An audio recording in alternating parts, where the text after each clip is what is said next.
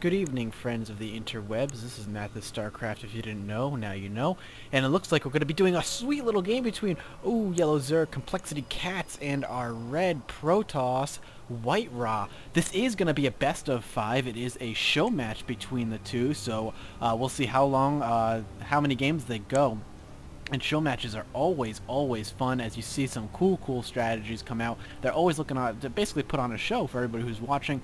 They want it to be fun, so they expect some crazy stuff. And it looks like it is going to be, the first game is going to be on Metalopolis. It is the MLG version of Metalopolis, and the way you tell is this little building right here. So it looks like he's going to be throwing down right away. WhiteRa putting down a pylon down at his natural, indicative of an early expand build. Perhaps we'll see Forge first. It's one of the stronger builds of Protoss against Zerg is fast Forge expand build. It allows you to cannon their natural if they were able to find you fast enough. And since this is MLG, he knows that it's not going to be close ground position. So he does know that that current complexity, rather, cats cannot spawn over here because it's just short ground distances. He can only spawn here or here, and since he now knows that he's not here, he knows he's going to be over here, and if he does decide to go Forge, then he can cannon off that natural.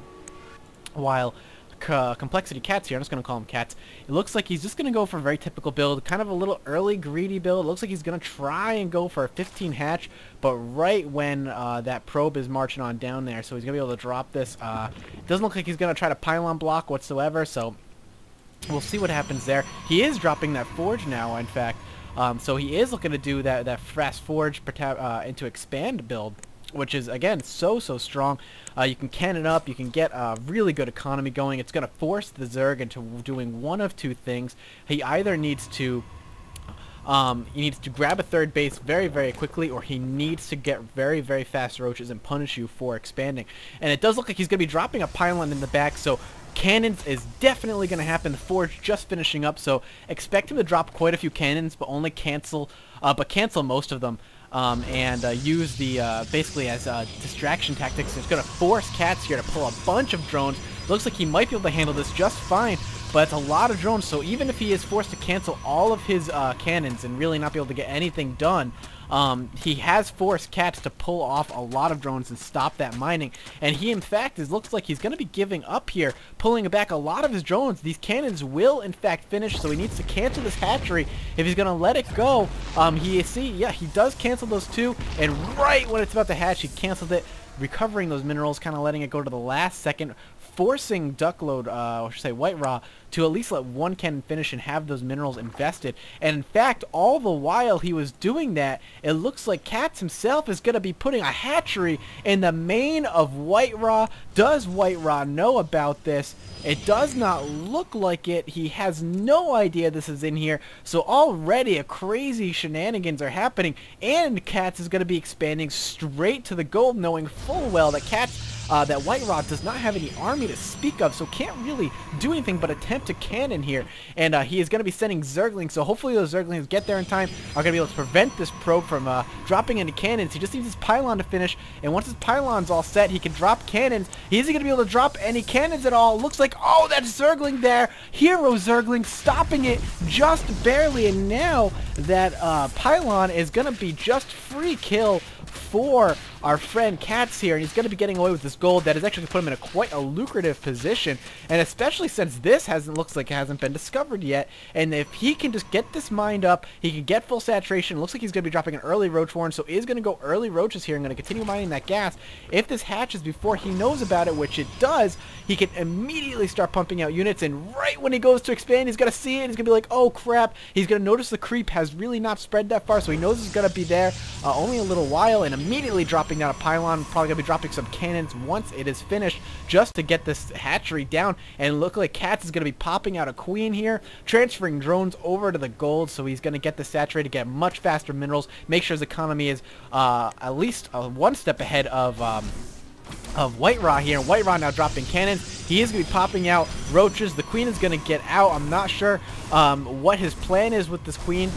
He is going to need to try and stop these cannons ASAP, getting all of these larvae up and running. He is going to get an inject larva off, but it looks like it's going to be cornered by two zealots and a probe, so before anything can be done. He is going to lose it, but he is going to lose those Zealot there, and that, again, that Inject Larva may be worth the 150 mineral investment he has in that queen, and these roaches are going to be able to do some damage here. It looks like they are going to focus it down, completely ignoring it, and he is going to get the kill. The cancel did not go off, so that was a waste of 150 minerals on WhiteRa's part, and now roaches is going to be popping out, going to get some kills where they can, maybe getting some economy kills. Yes, they're going to be gunning down the probes. 1, 2, 3, let's take a look at how many workers he has killed. 6, 7, 8, 9.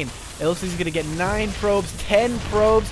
That is a huge deficit there for WhiteRa, and now this is going to be slowly whittled away by the photon cannon, but all the while it is still going to have the larva popping, roaches popping, and even while this is going on, it does look like his gold is going to be continuing to be saturated, and it does still look like WhiteRa is ahead in the worker count though. So the base in your base is a tactic. Looks like it's working quite well, and he's going to try to pick off an overlord here, do a little bit of damage if he can, and is he going to get it? Yes, he does. It's not going to supply block him for too long though, as he is losing all these roaches very quickly, but he's getting a lot of harassment done. He's going straight for that worker line, and again, this base in your base tactic is unethical. You don't see it too often. It's just one of those things where sometimes you just need to scout your own base just to make sure. Usually you don't have to do it against a Zerg. You primarily need to do it against a Protoss, but this is one of the cases where you need to do it. You guarantee in the best of 5 you will not see this tactic again. As you know, now we know it's just to look around a little bit and enforcing all those probes way over there, so delaying that mining time. Now he's going to try and pick off a few more stalkers, almost getting that one stalker, has 2 health left, but still preventing all those probes from mining. So all the while Katz is able to continually to mine, and you can just see his minerals are more than he needs right now. He has just enough gas to continue pumping a couple of roaches here and there, but now he can just focus on a purely Ling army while droning up really heavily. Just going to sack these guys to pick off as many stalkers as they can. Might be able to get one more, but stalkers are a bit on the fast side compared to the roaches, and does look like he's not going to be able to do too much else. The hatchery does go down. He still has 1 roach, so he may be able to go for that last stalker, or at least do some harassment. And it looks like he's doing so. It doesn't even need his natural anymore. It does send a probe out there. It might have been out there. And now all Lings are going to be popping out. Ling speed is being researched. Very late researched, but doesn't really need it. Has an extra hatchery going down. He has 3 on gas, and that's all he's got. He does have, oh, actually, he does have 6. So he has 6 on gas. Only needs 2 gas. Has a macro hatchery going down here. Has a macro hatchery going down there. So it looks like he's going to be heavy dedication into the Lings. And it looks like he might be able to catch these stalkers out of place. A little bit of a misclick there, setting him off to the other gold base just for a split second. If he hadn't done that, he might have been surrounded, but now the Ling speed has finished. He's going to go straight into the mineral line, try to surround those stalkers and pick them off so he can then get the workers. At this point, I'm not sure if WhiteRa could come back from this. So much damage was done, and getting that gold base up was awesome by Katz, able to really, really hold that down. And there's the GG by WhiteRa. They both left the game, and now it looks like the announcer or the caster, whoever it was, is going to be sticking around here and just watching the carnage at the very end. So quick first game, very cool. Looks like we're going to be in for a hell of a show, guys, so stick around. Game 2 will be right on up.